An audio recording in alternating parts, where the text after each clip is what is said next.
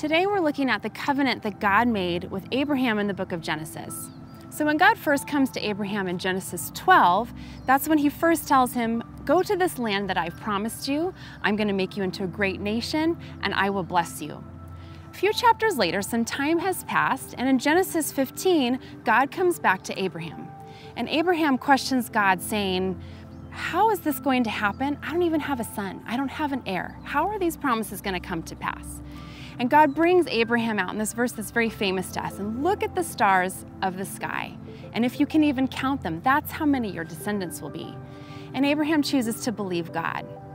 And then God continues to remind Abraham, I have a land that I've promised you. And Abraham again kind of questions, saying, how am I going to know that I get this land that you've promised? And so God instructs Abraham to get some animals together. And Abraham apparently is aware at this point that he is entering into this covenant ceremony with God.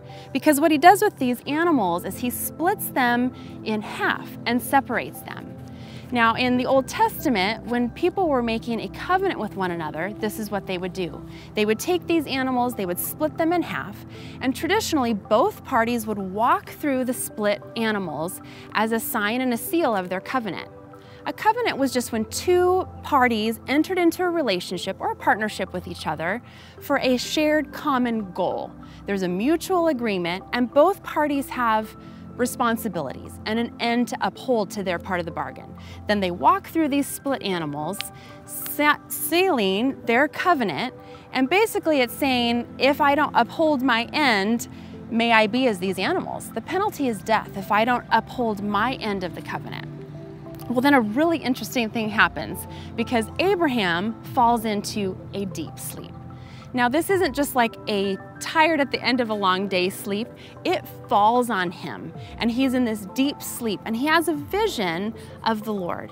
And God talks to him more about how his people will be slaves in Egypt and then released and brought into this promised land.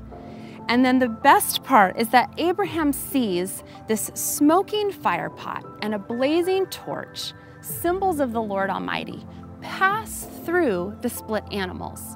What God has done here is God has taken full responsibility for the covenant.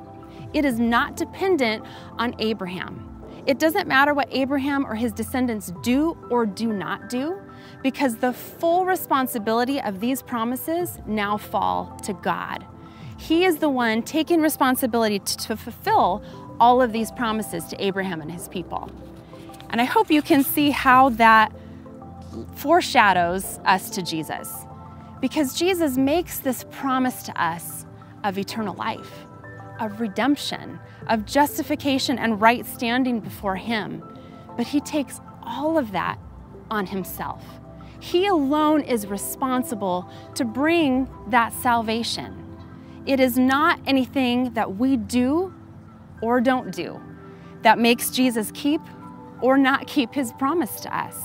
He takes full responsibility for our salvation. And while God's people have been covenant breakers from the beginning, way back with Adam and Eve, who did not uphold their end, who failed, God knew he was going to make a way to bring those promises about, and he would do it himself. And while our punishment should be death for the ways that we break God's covenant, Jesus takes that on himself. Isaiah 53:5 says, but he was pierced for our transgressions. He was crushed for our iniquities.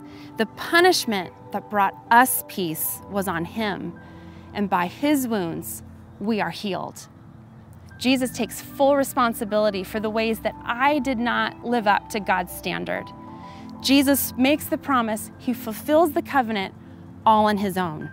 My only part is trust in him.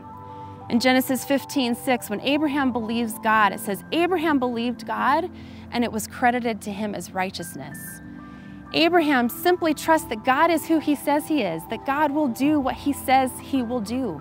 He trusts that God will fulfill these promises to him.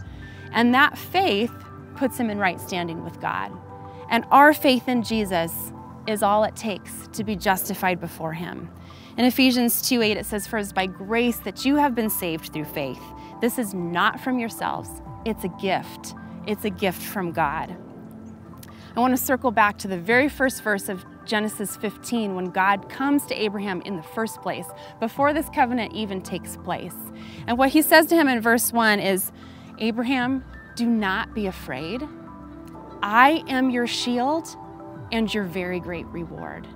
And as we journey through this Lent season, I think we can rejoice in remembering that Jesus took the punishment that belonged to us, that he alone seals the covenant and makes the promise. He alone is responsible.